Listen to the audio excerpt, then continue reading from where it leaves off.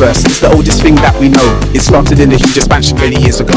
The heat was so intense that mostly photons seemed to show, but everything was cooling as the space began to grow. Eventually the particles cooled into atoms of hydrogen and helium dispersing at random. Some of them gathered under gravity's attraction, becoming the stars the galaxies mentioned. The number of inhabitants, numbers in the billions. Each star's size, mass and temperature's different. Our star has a family we call the solar system, with planets and their moons and even rings going around them. The bigger outer planets are all mostly made of gas, and there's asteroids, comets and giant clouds of dust. The rocky planet Mars gets its color from rust, and it's half the size of Earth without the liquid on its crust. Life and the universe, everything in cycles, days into seasons, years into lifetimes. Birth is the start point, death is at the end line, but everything decays as we move forward in time. Earth is a system that's always in motion, mixing up the elements and causing commotion. Volcanic lava flows caress the ocean, with coastlines shaped by the force of erosion.